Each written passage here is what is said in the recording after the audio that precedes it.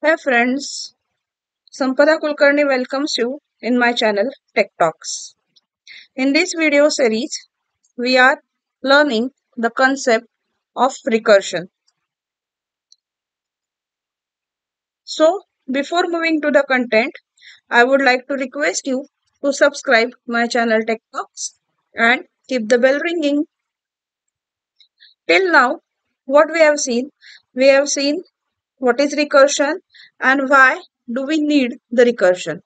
Then we have seen the types and the types of cases also. We have also seen working of recursion with the help of example.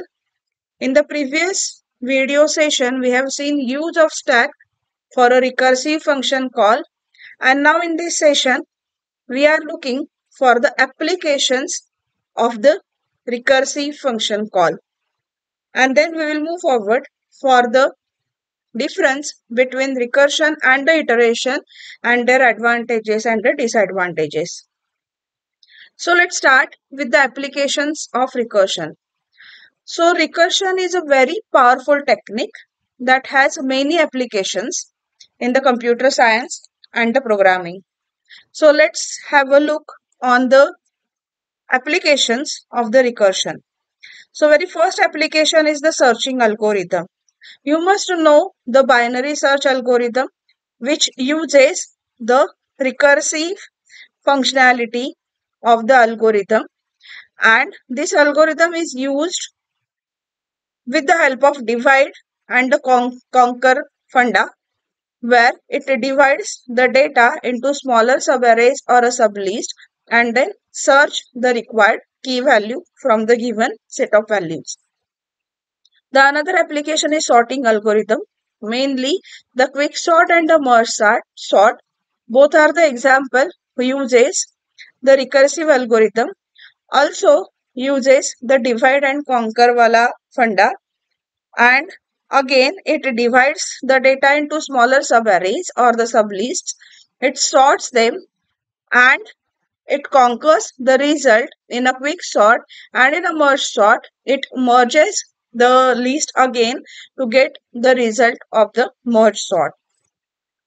Then the tree and the graph traversal, tree data structure and the graph data structure. For the traversal of both the data structures, the recursive functions are used. So recursive algorithms can be used to explore all the nodes or the vertices of tree or a graph in a systematic way.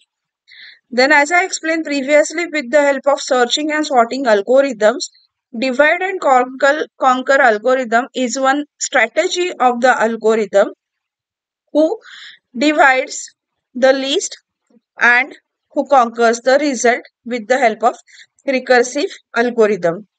This approach is called as divide and conquer approach. For example, a binary search algorithm who recursively breaks down the list or a problem into smaller subproblems and conquers the result. Then another strategy of algorithm is backtracking, where the backtracking is useful when there is a need to take some decision and when that decision is depend on a previous decision. So backtracking algorithms are used to solve the problem that involve making a sequence of decisions where each decision depends on the previous one, and these algorithms can be implemented using recursion to explore all possible paths and backtrack when a solution is not found. So in case of backtracking strategy, recursion is used. Memorization is a algorithmic strategy or used when the involvement of storing the result of the expensive function call and returning the cached result when the same inputs occur again and again. In this situation, the memorization is required.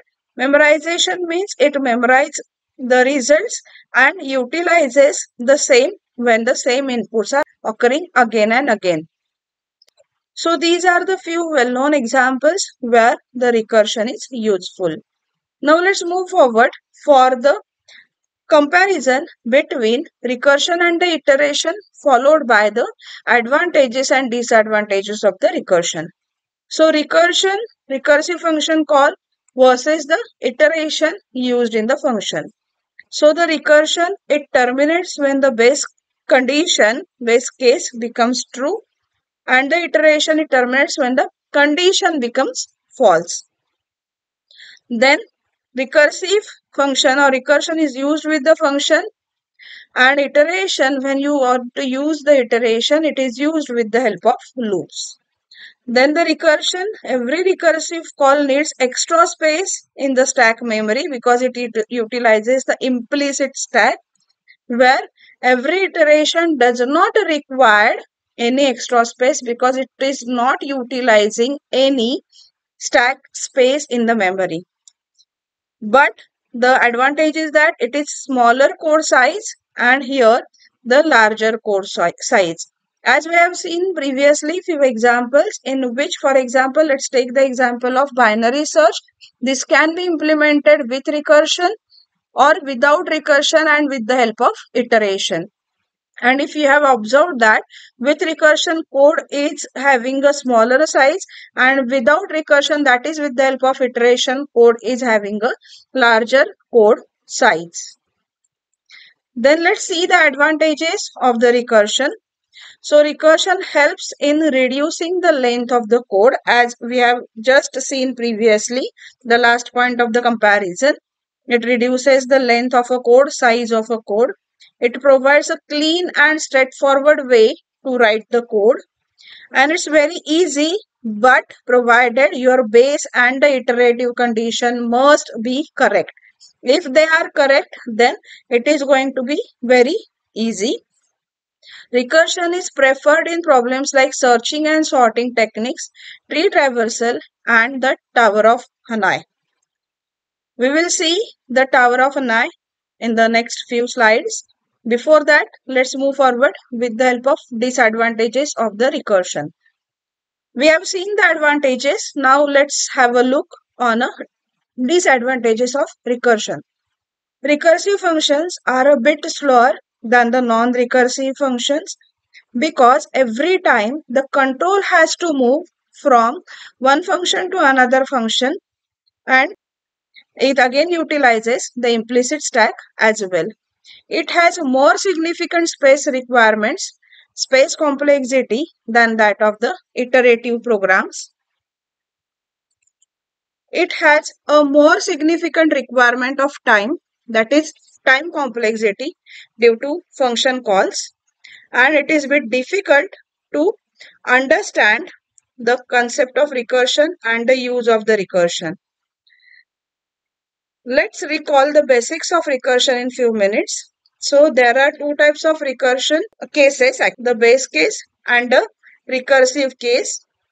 Base case is used to terminate the recursive function, and the recursive case helps to make a recursive call, that we have to keep in mind always.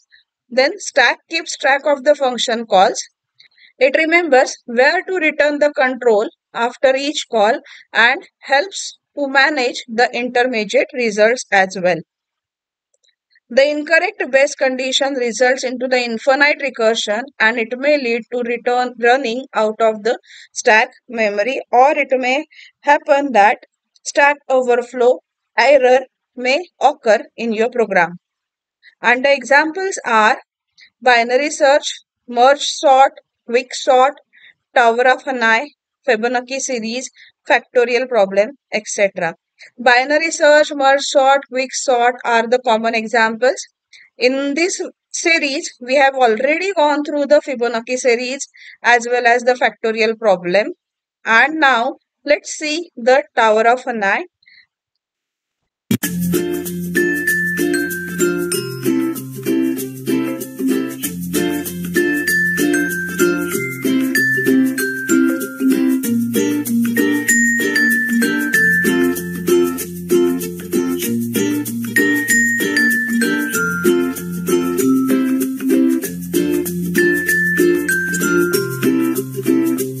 Here you must have observed that we can't place the larger disk on the top of the smaller disk. This is the rule we are supposed to follow while transferring the disk from one rod to another rod, and at the end the third rod must be having the set of disk in a proper sequence. That is, largest disk must be at the bottom and the smallest disk must be on the top. This is the example or the application of stack, because you can see only the top of stack is available for moving the stack content or the disk. Hence, these all three will play a role of stack in this example.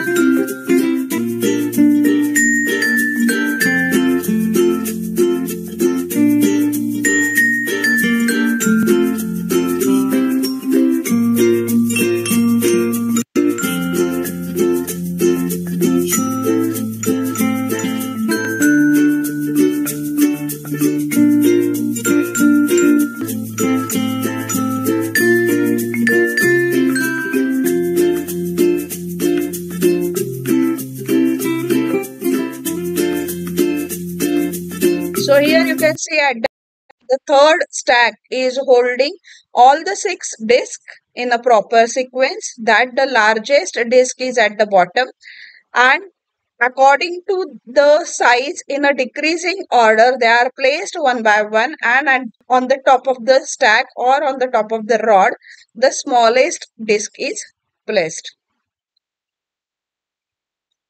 So thank you friends for listening and watching this video. I hope you will try to implement the Tower of Hanoi with the help of recursion and with the help of stack. If you like the content and the video, please like the video, subscribe my channel and share it with your friends. Thank you. Happy learning, happy data structuring. Keep watching. Thank you.